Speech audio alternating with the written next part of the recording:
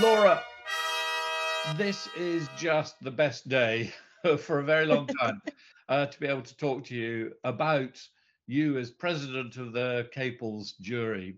Why on earth are you taking on this responsibility when you have so many things on your plate already? Look, Patrick, I think that's a really good question, because I love the Caples and what they stand for. I think, the fact that you enter for free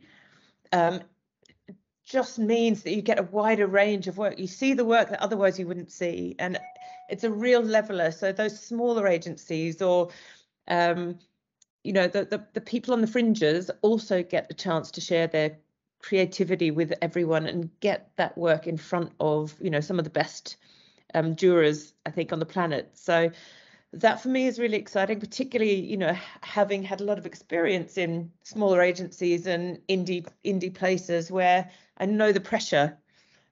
So look, if you are a small agency or a little design shop, wherever you are in the world, this is your opportunity to enter.